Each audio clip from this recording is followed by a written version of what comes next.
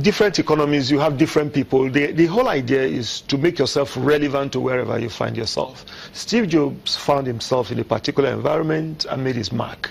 And thank God I'm here, and in my own little corner, to see what I can contribute to make society a better place. So we're going to talk about it. You spent some of your early productive years as a banker.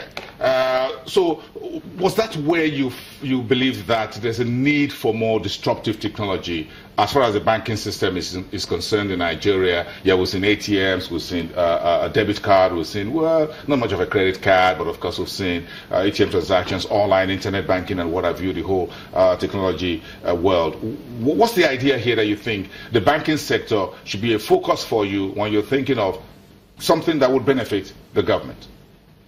Well, I don't know how right it is to still describe me as an ex-banker, because I left banking, the banking industry about 25 years now, okay?